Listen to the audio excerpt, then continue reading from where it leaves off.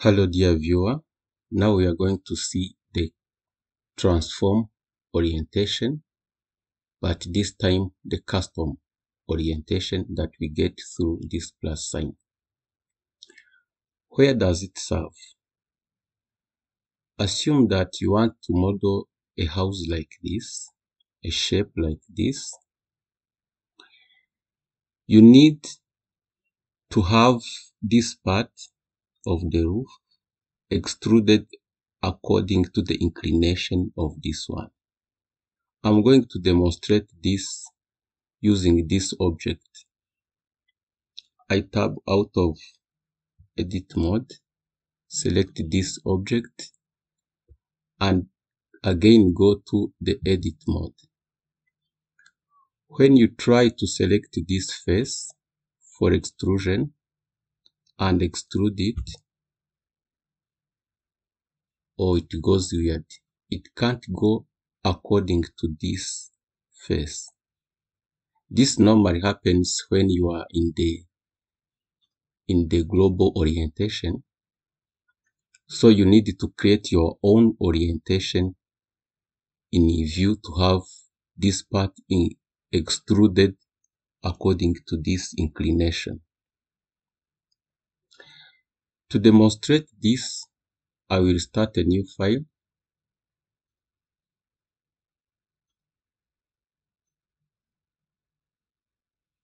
Go to camera mode,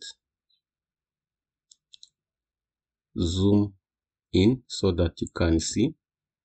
I will maximize the 3D viewport so that you can clearly see by pressing Ctrl space. I will scale this cube. I'll scale it on y-axis, scale it on x-axis. By the way, I have activated the screencast keys add-on here so that you can see what I'm doing here in the lower left right corner. I'll select the cube again, go into edit mode.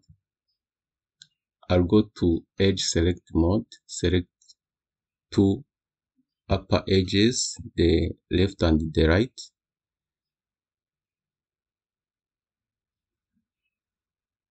I will go to edge, select, and select subdivide edge ring.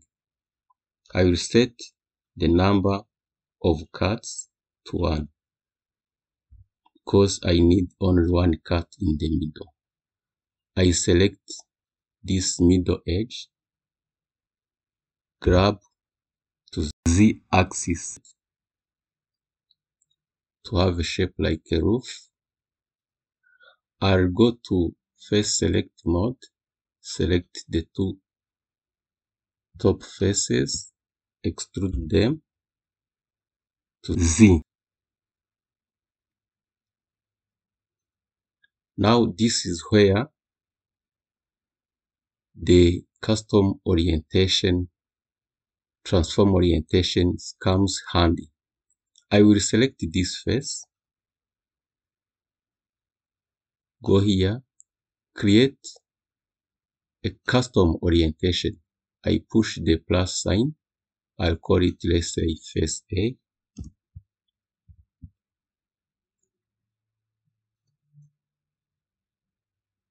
I create a second one according to this face so that I can later on extrude according to this inclination. I go again to transform orientation. I create a new one by clicking the plus sign. I call it, let's say, B. Now I have the two custom orientations. I go to this face. I choose the custom orientation of face A because I want the inclination to come according to this face. I extrude. on X, because X is the new orientation here, or according to this transform orientation. Let me, for example, set it to 0.3 minus 0.3 can do the work. I go to extrude this second face, this one, but I use the inclination of this face. So that is the transform according to face B. I extrude X 0.3.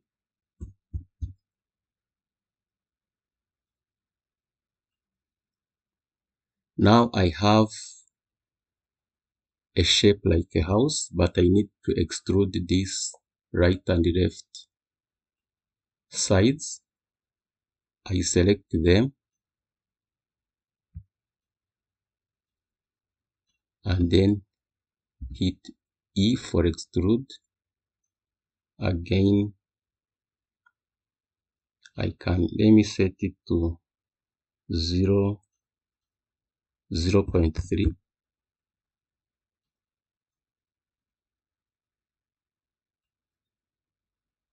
And then extrude this one.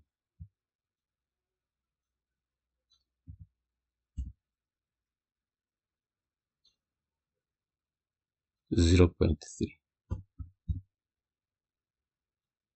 This time I use the face B, but of course, as you have seen, the axis has now become Z. It doesn't matter. The only thing is that I just needed to have an extrusion according to the inclination of and the direction of these faces. So dear viewer, that is all with the custom transform orientation. As you can see now, I have a shape like a house and the inclination is good according to the inclination of the upper part of the roof. Thank you. That is what we have today about the transform orientation. I hope you can push subscribe or click on the notification bell so that we can grow our channel and you can see our future videos. Thank you. Ciao. See you next time.